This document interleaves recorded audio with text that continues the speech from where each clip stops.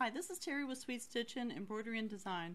I'm going to show our new users and other users that may have been using SewWhat-Pro for a while and don't realize that we have a very good help feature within the program. I'm going to start my SewWhat-Pro, and this is what pops up because I have this box checked on SewWhat-Pro. It shows tips on startup. If you're a beginner to SewWhat-Pro, I would advise you having this box checked because every time you open it, you'll learn something new about SewWhat-Pro. Right here, for instance, it says to read the manual on their website, and you can also download it. Here's another tip. You check for updates, and it explains how to do that, and so on and so forth. And I'm going to close this. If you decide you don't like that box and it annoys you, just click Help, select Tip of the Day, and uncheck Show Tips on Startup, and then it won't pop up every time you open SewWhat-Pro. And this is checked to this box on my SewWhat-Pro. It says check for information about SewWhat-Pro, and this gives you information about how to access help and access the website. So you can uncheck this if you don't need it, but if you're new, I would advise keeping that up for a couple weeks while you're learning how to use it. I'm going to open up a file on my computer, and I'm going to show you something interesting about SewWhat-Pro.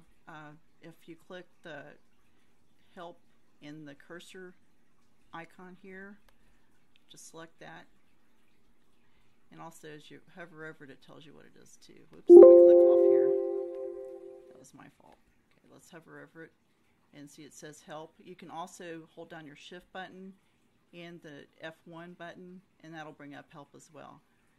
So this is one of the shortcuts, or you can just click help and help topics. It'll also give you a lot of the help features. Right now I'm going to show you about this. This is the cursor in the help, and it's got the little question mark. So if you click over something on SewWhat-Pro, for instance, one of these thread colors here, this will give you an information about the workspace. It'll tell you all about SewWhat-Pro and what different parts of the workspace are. See, there's our thread colors. This is a histogram that shows how the stitches are used in the design. I really don't use that very often. I keep that unchecked. This is the workspace, and then these are the other different parts of the help. This explains about the menus. If you click on any of these, the file menus, for instance, anytime you click on, for instance, file, this will show you new, open, merge, for instance. But also on some of these, close doesn't have it, but new does.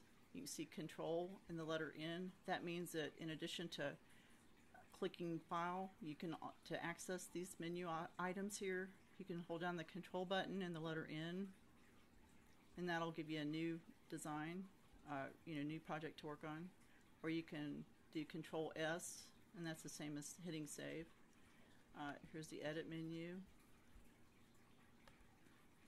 Let's minimize this so we can see. And view, which would be up here, this view button. I've got it on top of the window on top of the SewWhat-Pro program, so you can kind of see. And tools, it's the same thing. Like I said, you can see like for instance, adjust density. It's also got a picture of the icon that corresponds to it. The icon is up here on the toolbar. You can click that instead of clicking the words up here.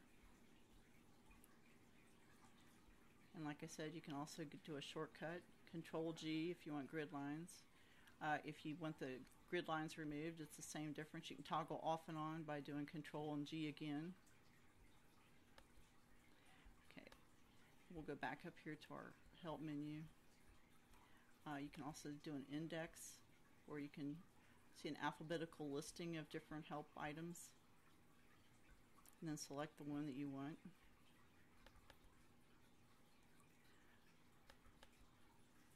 Just to give you an idea. And there's lots of great graphics on here. And then, this is self-explanatory search. So let's close this.